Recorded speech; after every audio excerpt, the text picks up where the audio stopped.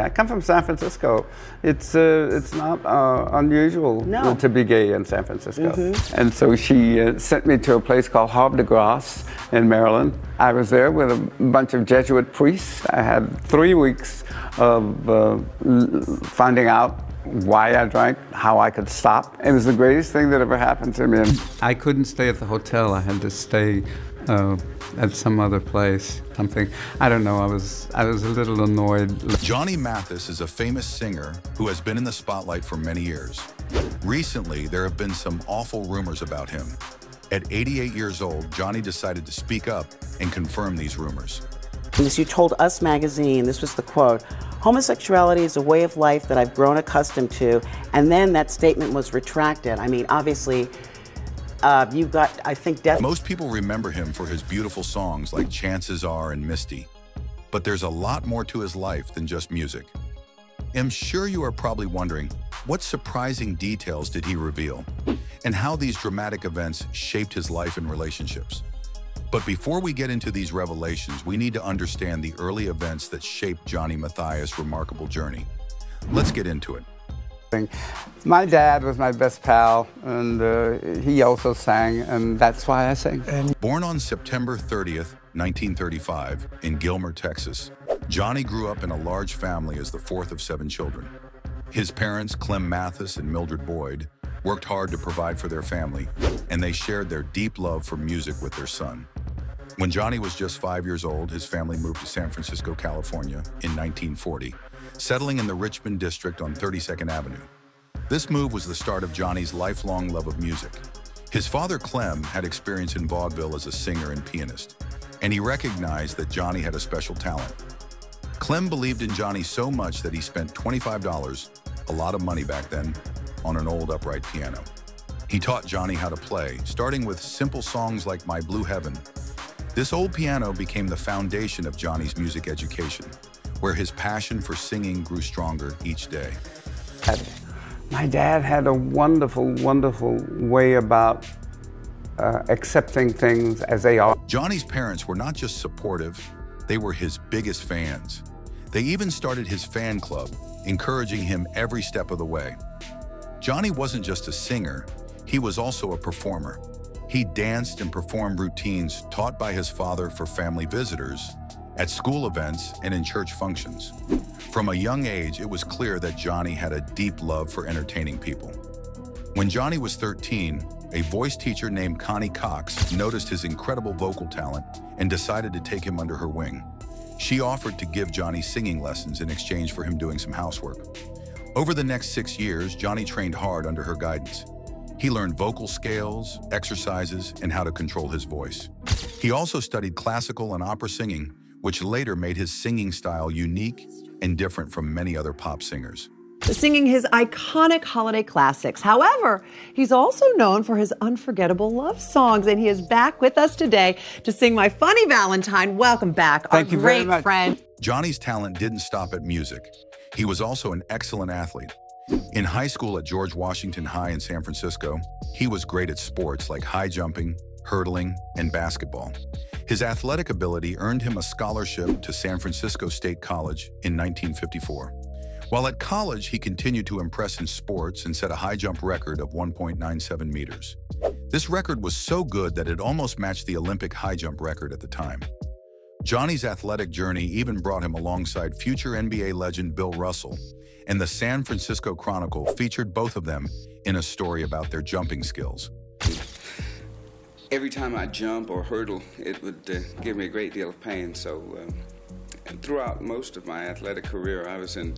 Despite his success in sports, Johnny's heart was always with music.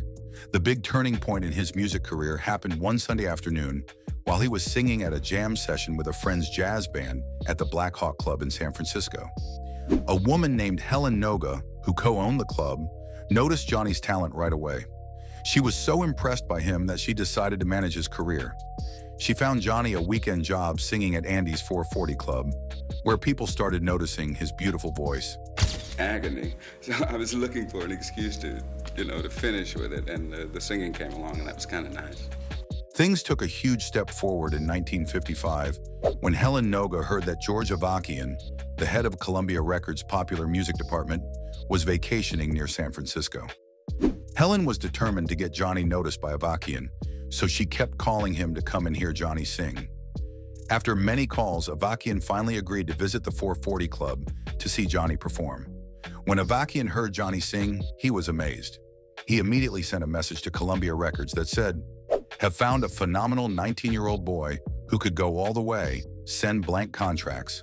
I remember at the age of... And with that, Johnny Mathis's journey to stardom began. Johnny's first album, Johnny Mathis, a new sound and popular song, was a jazz record, but it didn't sell well. Even though it wasn't a success, Johnny stayed in New York City, performing in nightclubs. He was determined to make it in the music world. This determination paid off when Mitch Miller, a vice president at Columbia Records, took an interest in him. Miller thought Johnny would do well singing soft romantic songs, so he paired him with Ray Conniff, a well-known conductor. This collaboration helped create Johnny's famous sound. In late 1956, Johnny recorded 2 songs, Wonderful, Wonderful, and It's Not For Me To Say. These songs became instant classics. MGM noticed Johnny's talent and signed him to sing It's Not For Me To Say in the movie Lizzie, 1957. These songs helped define Johnny's style and brought him more fans. June 1956 marked a big moment in Johnny's career. He appeared on The Ed Sullivan Show, one of the most popular TV shows at the time. This performance shot his popularity to new heights. That same year, Johnny released his second million-selling single, Chances Are. The song became a huge hit, and Johnny was now a big name in the music industry. It's not for me to say. In November 1957, Johnny released Wild as the Wind, a song featured in the movie of the same name. This song was nominated for an Academy Award for Best Original Song. Johnny performed it at the Oscars in March 1958, which further boosted his career. 1 week before the Oscars, Johnny released an album called Johnny's Greatest Hits. This album made history by staying on the Billboard Top 200 album charts for 490 weeks, almost 9.5 years. Only 15 years later, Pink Floyd's The Dark Side of the Moon broke that record. Johnny's success continued to grow.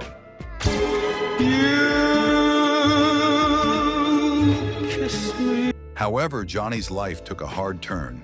His beautiful mansion in the Hollywood Hills, a place he had called home for 51 years, was hit by disaster. This wasn't just any house, it was a home full of memories. Johnny had spent over 5 decades there, making it a personal sanctuary. But on one evening in November, while Johnny was away performing in New York and Cleveland, a terrible fire broke out.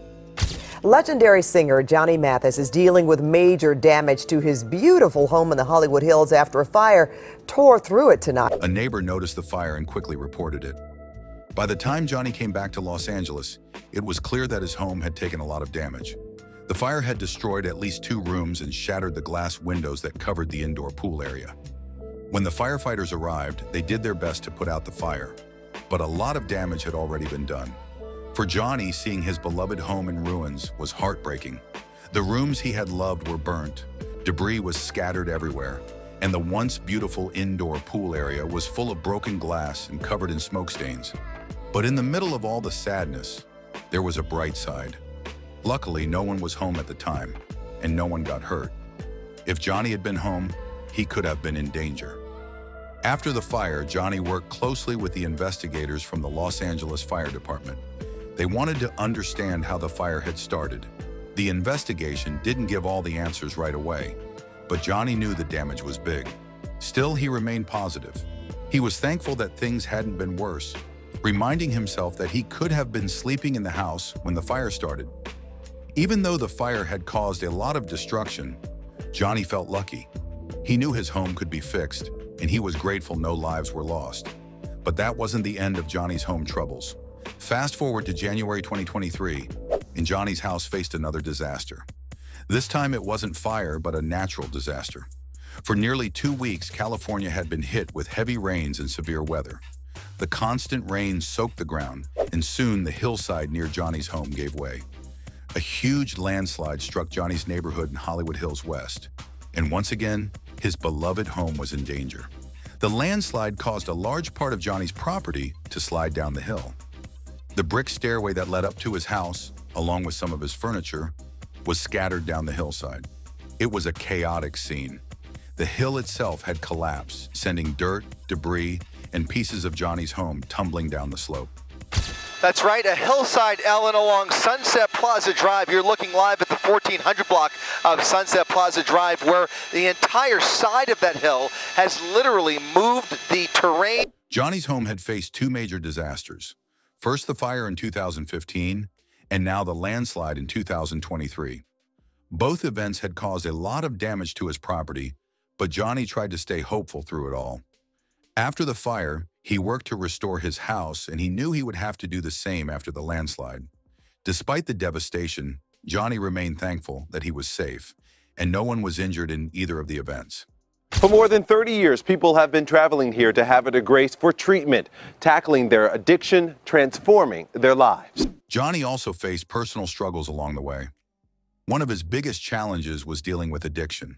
His problems started after he lost his voice while performing 5 shows a night at the famous Copacabana nightclub in New York. Desperate to get better, he went to see Dr. Max Jacobson, who was known for his miracle injections that were supposed to help people recover. Dr. Jacobson's treatments were very popular with celebrities, including the Kennedys and Broadway stars. These injections were supposed to be vitamins, but they were actually full of amphetamines, which are very powerful drugs. The injections helped Johnny's voice recover and gave him energy, but they also introduced him to a new problem: substance abuse. He began to struggle with addiction, and this started to affect his health and career. In addition to the drug problem, Johnny was also drinking heavily. He especially loved champagne and didn't realize just how serious his drinking had become. It wasn't until a well-known figure, Nancy Reagan, noticed his behavior and decided to step in that things began to change. At a reception, she saw how much Johnny was drinking and found out about his deeper struggles. Nancy Reagan made arrangements for Johnny to go to a rehab center in Maryland. The rehab center was run by Jesuit priests, and Johnny stayed there for 3 weeks. During his time there, he was able to understand why he had turned to drinking and learned how to overcome it. This experience became a turning point in his life, helping him find sobriety and refocus on what he loved most: music. After completing rehab, Johnny realized that his addictions were taking him away from his passion for music. With a new determination, he committed to staying sober. This decision not only saved his health, but also allowed him to keep making music without the distractions of addiction. Mathis never stopped helping others. Over the years, he has supported many organizations that work to make a difference in the world. He has been involved with the American Cancer Society, helping to fight cancer, and the March of Dimes, which supports mothers and babies. He also worked with the YWCA and YMCA, both groups that help young people and families. Mathis has supported the Muscular Dystrophy Association, which helps those with muscular diseases, and he has shown his support for the NAACP, a group that fights for equal rights. Johnny Mathis has lived a life full of remarkable experiences. At 88, Johnny finally confirms what many have speculated for decades about his personal life and sexuality. Johnny's career has always been under the spotlight, but he managed to keep his private life relatively. Mathis made a statement that surprised many people. In an interview with Us magazine, he said, "Homosexuality is a way of life that I've grown accustomed to." At the time, Mathis wasn't ready for the world to know this about him. The comment was supposed to be off the record, meaning he didn't want it made public, but it was published anyway. For years after that, Mathis didn't talk about his sexual orientation because of the backlash he received. He even got death threats, which made him stay silent on the issue for a long time. In 2006, Mathis opened up again about his sexuality during a podcast interview. He said that part of the reason he didn't talk about it earlier was because of the time he grew up in. The older generation, especially in the entertainment industry, wasn't as open about these things. It was harder to talk about being gay back then. Mathis explained that the death threats and societal pressures made it even more difficult for him to discuss it. Years later, in 2017, Johnny Mathis decided it was time to fully share his story. During an interview with CBS News, he talked openly about his life. He confirmed that he is gay, explaining that growing up in San Francisco, it wasn't unusual. He said he had both girlfriends and boyfriends, but never got married because he knew he was gay. Now back to his music career. Remember when I earlier mentioned that at the start of his musical career, he got signed by Helen Noga? Well, that did not end well because Johnny took a big step in his career by suing his manager, Ray Noga. He wanted to end their business relationship, and this led to a court battle. Noga fought back, but Mathis won. After splitting from Noga, Mathis decided to take more control of his career. He set up his own music and business companies. In May 1967, he started John Matt Records, which was meant to help him produce his own music. He also started Rojon Productions on his 29th birthday, September 30th, 1964. This company was meant to handle his concerts, TV appearances, and charity work. Before all this, Mathis had already created Global Records to release his albums when he was working with Mercury Records. From then on, Ray Hahn became Mathis's manager and business partner until Hahn passed away in 1984. Johnny Mathis has had a long history with Columbia Records, one of the biggest record labels. He started with them in 1956 and stayed with them until 1963. He took a break for 4 years to work with Mercury Records, but returned to Columbia in 1968 and has been with them ever since. This makes him one of the longest-lasting artists on the label, alongside other famous names like Bob Dylan, Barbra Streisand, Tony Bennett, Billy Joel, and Bruce Springsteen. Mathis has had a lot of success over the years. He's had 5 albums on the Billboard charts at the same time, something only a few other singers like Frank Sinatra and Barry Manilow have done. He's also released 200 singles, with 71 of them charting worldwide. Mathis wasn't just about making music. He made a big impact on TV too. He's done 12 TV specials of his own and appeared as a guest on more than 300 shows. He even appeared on The Tonight Show 54 times. The famous host, Johnny Carson, once called Mathis the best ballad singer in the world. In 2007, Mathis was invited back on the show, now hosted by Jay Leno, to sing The Shadow of Your Smile.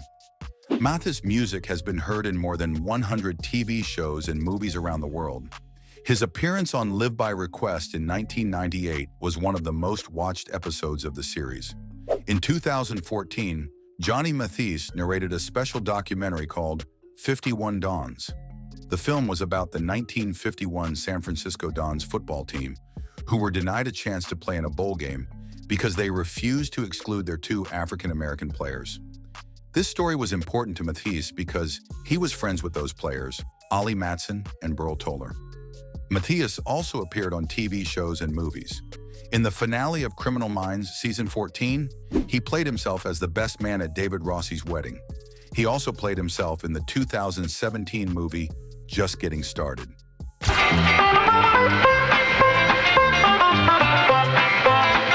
Johnny has another passion that might surprise you: cooking.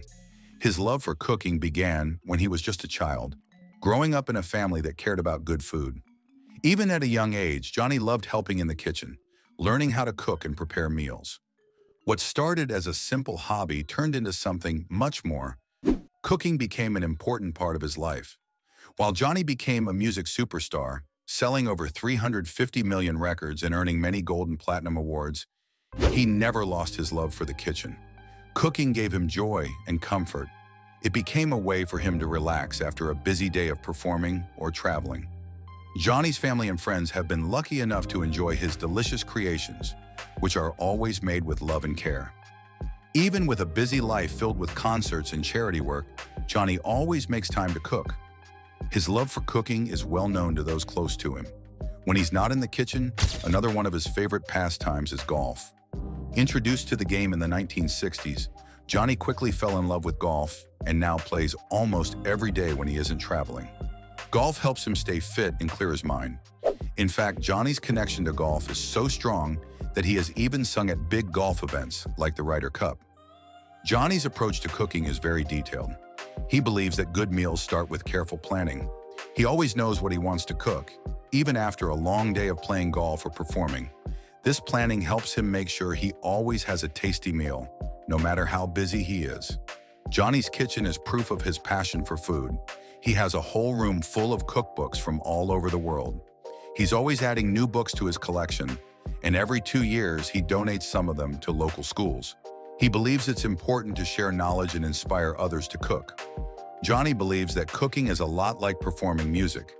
Just like you need to prepare for a concert, you also need to prepare when making a meal. Even when Johnny's on the road, he tries to cook whenever he can.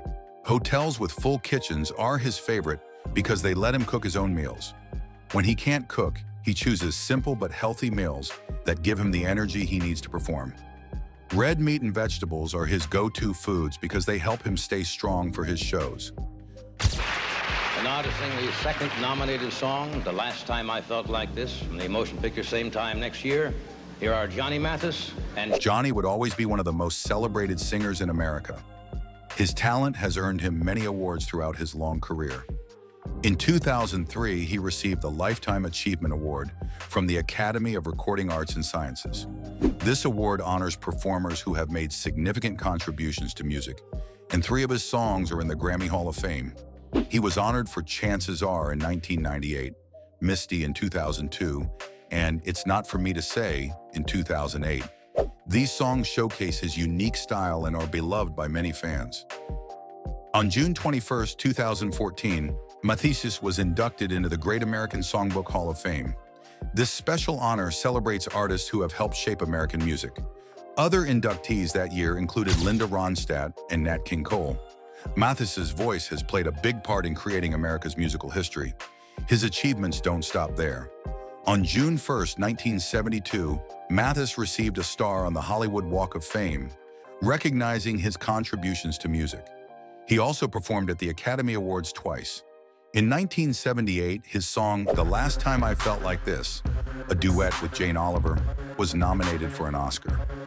Mathis has received many other awards too, like the Society of Singers Lifetime Achievement Award in 2006. He even earned an honorary Doctor of Fine Arts degree from San Francisco State University in 2017. This was special because he had attended the school before focusing on his music career. Johnny Mathis's journey is a true inspiration for many aspiring musicians.